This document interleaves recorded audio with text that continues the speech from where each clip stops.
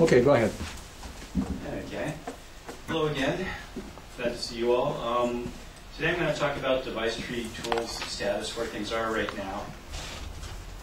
And first I'll start with what is a device tree. A device tree describes hardware that cannot be found by probing. And we're trying to expand this definition now to say it's describing the platform, not just the hardware. Is anybody here not familiar with device tree? Maybe I should ask it the other way. Is everyone here seen device tree source and know what it looks like? Everybody wants it, but the device tree is too much complicated. Oh, it is way too complicated.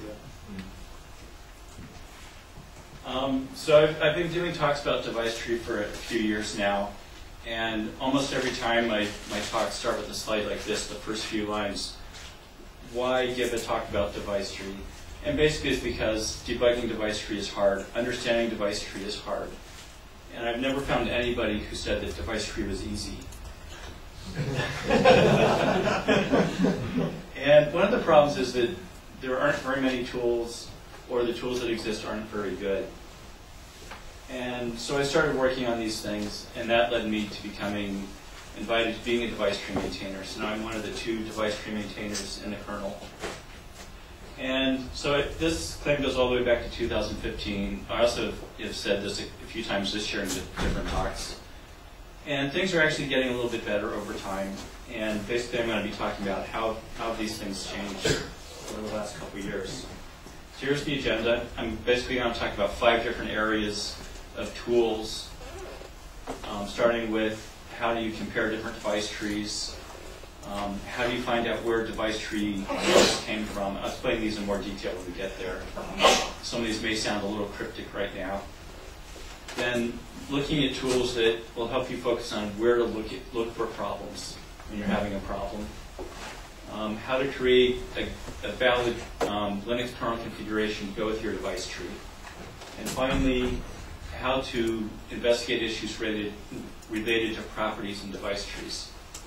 So we'll start with the first tool, how do you compare device trees? And this is a little bit complicated by the nature of device tree. Typically, a device tree source file has one top-level source file, just like your normal C code file. And that file typically includes several other files. And those files might include even more files. And one weird thing about device tree is if you define something in one file, and then you include another file later that redefines that same object, the compiler will just take the last instance that it found. It's not like a C compiler where if you define a variable and initialize it to a certain value, and then an include file later try and reinitialize that same variable, the C compiler is going to give you an error. It won't let you compile. The device tree is very generous and lets you redefine things. In addition to that, the device tree can be altered at many times in this life cycle, and I'll show some pictures of that later. So obviously the compiler creates the first device tree image. Then when you're creating a boot image, that can further modify the device tree. The bootloader might change the device tree. When you boot the kernel, the infrastructure might change the device tree. And finally, kernel code such as drivers can further modify the device tree. So it's kind of a free-for-all. And this is what it looks like in real life. You start with some source code, including potentially header files and include files. It goes through some magical, mystical process, chops things up, throws them back together again. And after your system is booted, you now have a device tree on your target, which has been changed and modified in many, many ways. And something that's new and still in process of getting completed is overlays. So even once the system is booted, you might modify the device tree even further yet. And here's the complicated diagram. Don't worry about the details. Trying to give a summary of where all things can change. Every time you see a red arrow, there's a process that might be modifying the device tree.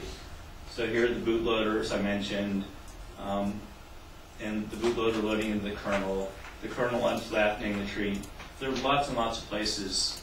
So I'm just trying to show you the device tree exists in many different forms over time, and it may be modified. And so I have a tool that's going to let you compare what's the device tree look like at these various points in time. And this is called DTX_diff. Originally it was DTDiff, device tree diff. But one of the nice things about this tool is that it can look in device trees in various formats. It can look at source format, it can look at a compiled binary. Once the device tree is on your target system, you can read it out of sysfs. And this tool can look at all those formats and compare between those. This tool has been in Linux since 4.6 RC1. One really nice thing about this is it's just a script. You can copy it back to an older kernel version. It'll work just fine. And I gave a talk last year at ESC Europe, and it's a 2-hour talk. The first hour talk was purely on this one tool. So a lot of examples, a lot of complexity on why this is useful and how you can use it. So as saying you could look at device trees in those various stages. And I didn't really say, well, why would you normally want to diff something? Normally you're diffing 2 source files, right? So this tool can also actually do a diff of 2 source files. And here's an example, one of many, of why this could be a valuable feature. So if this is confusing, please raise your hand and say, explain better. On the left side, we have an original file. On the right side, I've taken that original file and I've modified it a little bit. So what I've done is I have 2 blocks. I moved the first block down below. I moved the second block up above. That's the only change I made between these 2 files. I just moved the order of those 2 blocks. And if you remember, I said that if you define an object and later redefine it, the compiler would just take the most recent object. So the only difference I'm making here is I have one node, the root node, defined twice. The first time it has a property called model with the value of model 1. And then I redefine that same property model to have the value of model 3. So when I compile this first version of the file, in the end, the property of model is model 3, model 1 got overwritten. Now that I've reversed the order here, model 3 is the first value of model read, model 1 is the second value encountered, and it gets overwritten. So the only effect of reordering these 2 blocks is that this property changed from being model 3, the last reference, to being model 1, now the last reference. And if I just take my normal Linux or Unix diff and compare those 2 files, I have this incredible mess. And it looks like a lot changed. And at the source level, a lot did change. But if I use the tool, it's smart enough to know the only thing that really changed was that one property. So there are a lot of things like this that this tool can make a lot easier to understand differences. Just because it knows how device tree works, how the compiler works, what the structure of that object is. There's one real nice side effect of this tool, which was just a happenstance. If you only give it one source file instead of 2 arguments, then it will go through the whole pre-processing steps. It'll go through the whole compiling steps. It'll uncompile it, turn it back to source, and now you have one single file that's that end result of all that, everything that went through that big blender. So you can see what the device tree actually is going to look like on your target after it gets loaded, if nobody else changes it. And it's a lot easier to look at this end result than looking at the initial source file and all the includes and track everything through and figure out what the end result's going to be. So this is a really handy feature. The second tool is what I call where did the source come from? So we saw again, we start with a source file which may include things. Things may get overwritten. And in the end, where did a certain property come from? Where did a certain node come from? Which of the many source files are redefinitions? And here's an example. Can you guys actually read that from the back? Yay. I actually blew it up in the next couple of slides, but I can skip those slides since you can read it here. So I'm simply using the standard compiler DTC, and the -o DTS says process my input and output it is a source file. So it's doing all the processing. And the new flag is --annotate. And what that's saying is when you output the source, add this comment on the end of each line saying, where did that line come from? Which source file did it come from? And you can see in this example, almost everything came from this DTS file, line 70, line 71, line 72, 73, 74, 75. But there are two lines that came from an include file. The reality is that the source file included this DTSI file, and the DTSI file actually had most of these properties. But the including file, after the top level file, after including the DTSI file, redefined some of those properties. So the DTSI said status was disabled. That was the default. But this DTS file overrode that to make this a valid node, a working node.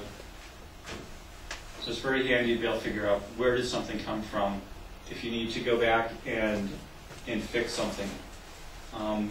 For example, if you didn't know where status was set, you might have to search through lots and lots of files, see where all that property was set, and figure out which one really was the one that took effect. The next tool is a tool that helps you figure out where to look for a problem in the first place. Most of the device tree problems occur during the boot process. And so this mostly applies to the boot process. It also will apply when you have overlays once the system is up.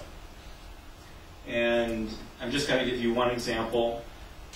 And it's a really simple concept. It's just a report that's saying, what is the state of device tree? And you can do it for the entire system, or you can do it for a single node or device. In this case, I said, I just want to look at the coin cell node. And we can thank Mr. Tim Bird for the coin cell node. It comes up in a lot of examples. My driver. It's a wonderful driver, wonderful example. It's about 40 lines long. And so I read my report and said I want to know about CoinCell. And it told me whether there is a device for CoinCell. And indeed, there is a device.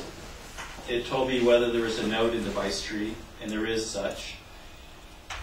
It tells me if there was a node that had a driver, and you don't see any. It says, is there a node that has a device? And so we have our device we showed up there matched up with the node here.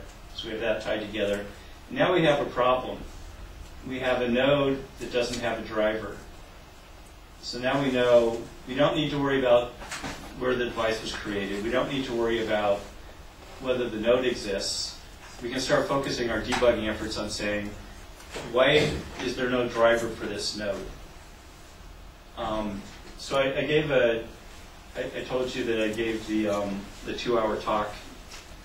And the second hour of that talk was all about using that report. And I started with a whole list of problems. So at the very beginning of that report, basically said, there's a problem at step 1. And so that showed me I needed to look at that area. So I looked at that area, fixed that, ran the report again, and it showed the next place where there's a problem. And so an hour of that talk is walking through that report and seeing where does that point you in your troubleshooting.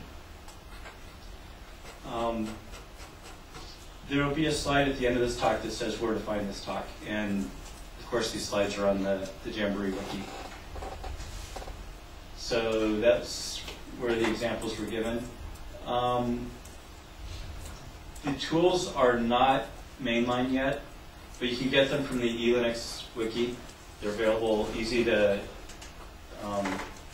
apply. A few kernel patches, a few user space tools.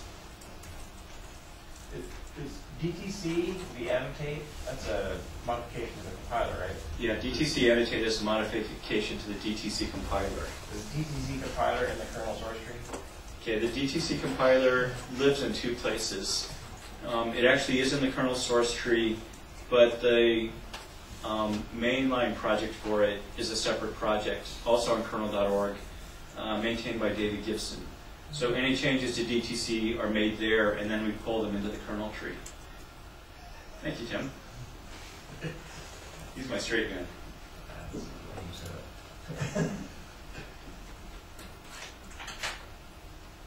The next tool is, I have a device tree. How do I know I have the right kernel that can work with that device tree? Basically, are the right drivers in it? And so yet another tool, dt_2_config. And basically you give it a device tree, and optionally you give it a kernel configuration. And if you've ever gone through the manual process of trying to figure this out, these are the steps that it goes through. It looks in the device tree to find what driver matches that device, and it typically uses the compatible string. Then once it has a driver, you have to figure out what kernel config option needs to be enabled, or even disabled, to enable the driver to be built. And then, if you look in the kernel config, is that option actually set or not? And this tool also will create fragments that you can add to your kernel configuration if you want to try to semi-automate it. The problem is you still need a lot of human judgment. For instance, there might be two different drivers that match a certain device, and so as a human you have to choose which driver you really want. So I didn't make the tool totally automated. It just gives you the information you need and makes it easy for you to modify the configuration. And yet again, there was a talk I gave, and this talk was entirely about this tool. It was LinuxCon Japan this year, and lots of examples of how to use the tool and some of the gotchas that exist. And here's an example of using the tool. I gave it a device resource file. I gave it a kernel configuration. I told it I wanted it to actually generate what would go into kernel config if I wanted to add that to the config. And when I look in the report, and I go to my favorite CoinCell node again, and it gives some flags, which you can read all about that in the hour-long discussion. They're pretty handy. But it shows what node is a CoinCell. It shows what compatible string, which is how you're going to find what driver to use. It shows what driver it found for that. It shows what kernel config option you needed and what was the current value. Again, if there were two different drivers that matched, you'll see two lines here, and both would be listed. And then it shows what is the current value. If you wanted to cut and paste these lines into your kernel config, you could. They're commented out, tells you what the current value is and what you need to change it to. And so you can just add this fragment to your kernel config, uncomment that last line, run make old config, and now this driver is configured improperly for you. The next tool is a tool to help you understand how properties are being used or not used. And this is my first slide of actually showing what a device tree looks like and trying to explain it. You guys all know this, right? So what are properties? Properties are things, you can think of them as being a static variable holding some value describing the device. So for example, the reg value tells us what address the device is at. Here we have something saying, I don't know how the driver's going to use millivolts, but Tim would know all about that. But the driver wants to know something about millivolts when it's charging this point. They look better when they're in decimal. So we want to see, are these properties being used appropriately or not?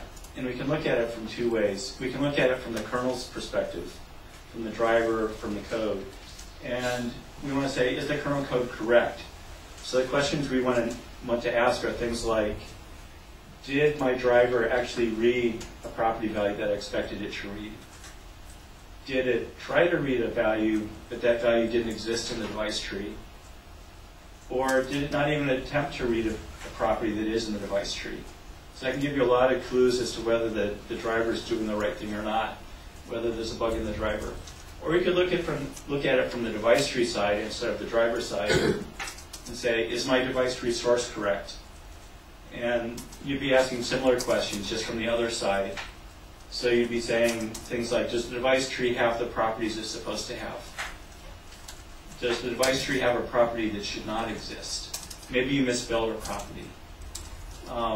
And does the device tree contain a property that the kernel doesn't even use? So maybe the specification was incorrect. So this tool is not in the kernel yet. I'm hoping to get it in probably 2 releases out, so 4.11. At this point, I'd say it's way too late for the 4.10 merge window. I need to do a little bit more testing. I might rewrite some of the underlying infrastructure to make it better. But it should be coming soon. And I talked about this. It got a full hour also in my latest talk at ELC Europe 2016. And here's an example of running it. It's a really nice format in the end. Conceptually, it's very simple. If you think of it conceptually, you can think of, I have a device tree, and I have properties accessed by the kernel. Let's do a diff between those two things. So it looks just like a standard diff. So console is what properties were accessed or attempted to access by the kernel, and the second side of the diff is the actual device tree. So we can see that the compatible value was accessed both on the system and existed in the device tree. Then we have four properties that the driver did not attempt to access, but those did exist in the device tree. And finally, we have the status value, which the kernel did access, the driver looked at it, or the framework, and it was in the device tree. And there's a reason that should make sense. In our node, we had a status of disabled. Disabled means don't use this device. So when the framework started looking at the devices and nodes, it read the compatible value to see what it was, and it read the status value. It said status disabled. I don't need to try to activate the driver for this. So it never called the driver probe routine. So obviously, the probe routine never read these properties. So it can give you a lot of insights into what's going on or not. And that's it. At the end, there are some pointers to where those references are, where to find the patches, where to find the presentations describing the tools. Any? Quick Yes? question. On the DT prop, does that actually, how does that find that it's used? Is it grep, or are you looking at the binaries or running with? Okay, the question is how did the tool find the information to do this report? It's an incredibly simple kernel patch. It turns out that I could put in essentially a print K in all the locations where a property access was attempted. And it's actually fairly centralized. So it reports out every property access attempt to the console. And then I can collapse that down. And what I actually do is create another device tree source file comprised of those exact properties, which is why I just do a diff in the end. So these tools start adding on top of each other. So this in the end is a DTX diff. But do you have to be running the system that can load that module, or can you do it? Right, you have to run the system. So when you boot the system, it's going to be printing out all these messages every time you try and access a property. And then you collect that off the console or off the D message.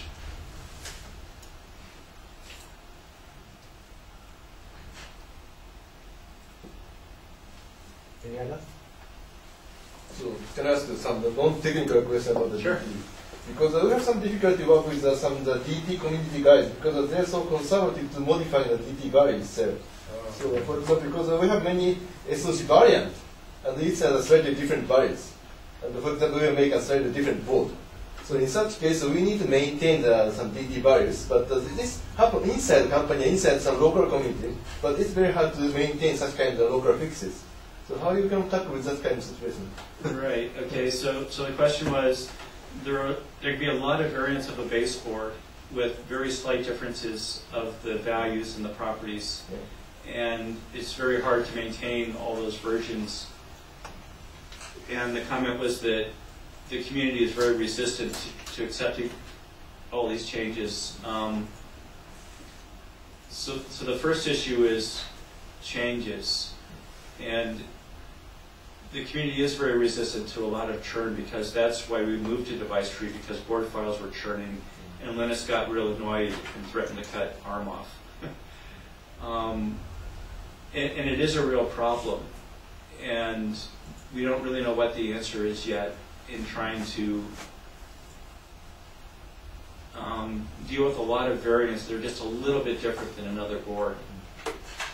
The official answer is we start with our include file, which is for each board. Each board has an include file. And ideally, that top level file is just including a bunch of other files. And so you have your standard definition of various devices, whether it's a UART, whether it's an interrupt controller, whatever. And then, so you include all those. And then in your top level file, if you need to modify 2 or 3 properties, you can do that at the very end of your top level file and override the initial default values. And so that's not really ugly unless you have 249 different versions of your board. And then you probably don't want 249 files, do you, right? You have to have 249 somethings. Either those files.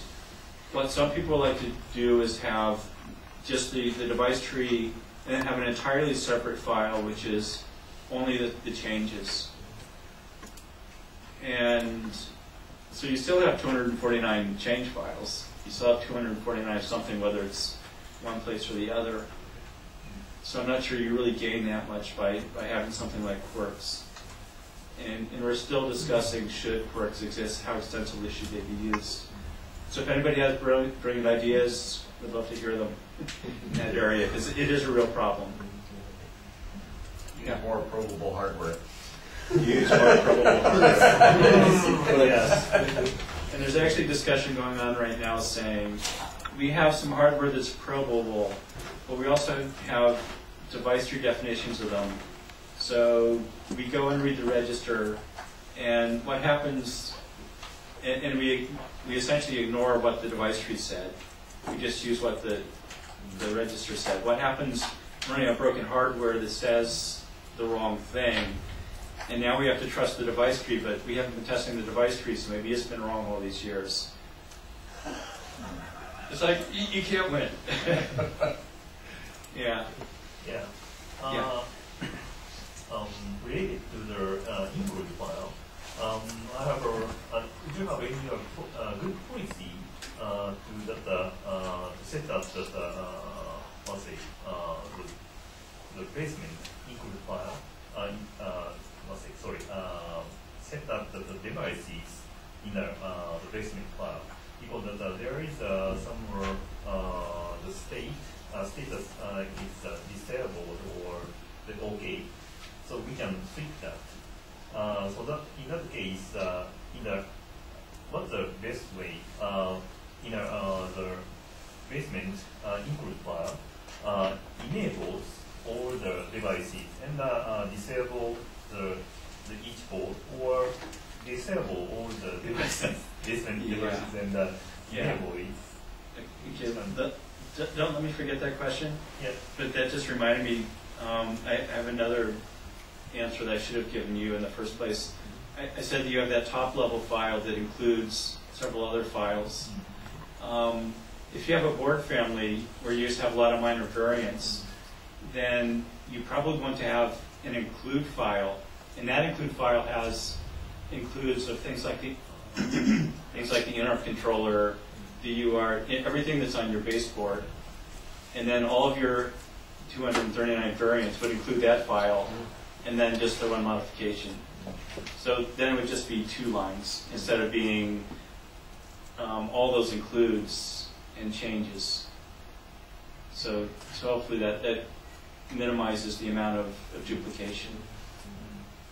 So you mean the initial attempt is very important. So you clearly it's not the idea define the structure of the Yeah. files. Yeah, but even if you forget it the first time, when you come to your second board, then you can create that master include file.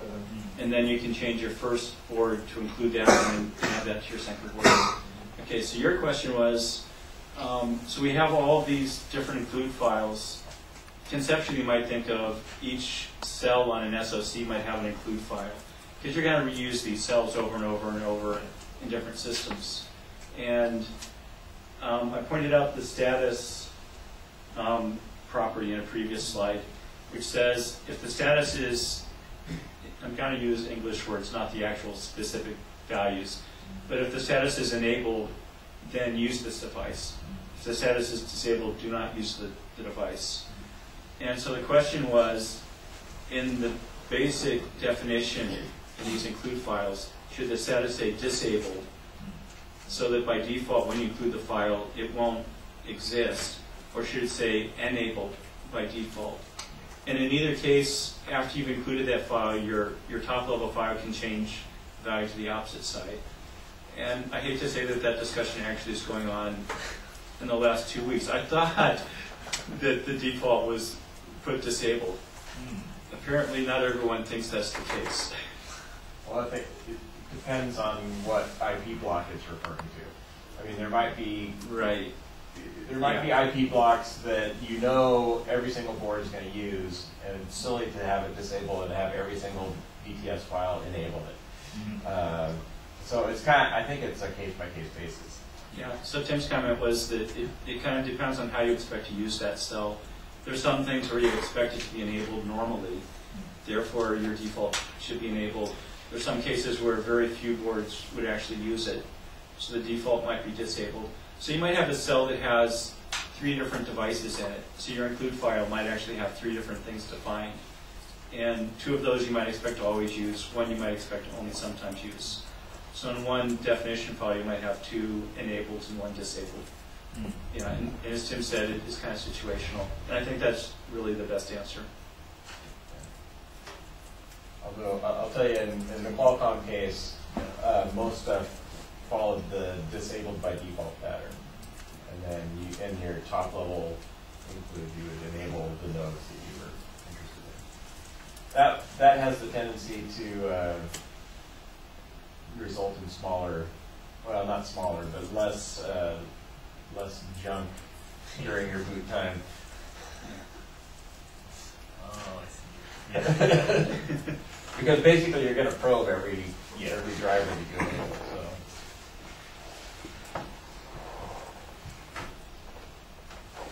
So I'd like to encourage, anytime you have a problem with device tree and there's no tool, you just can't figure out how to debug something, speak up. Let me know that there's some area you could use more help in. I'll be writing tools for the foreseeable future. They're queued up, and there'll be more and more coming. So any problems you have, let me know, and I'll try to solve them. Thank you.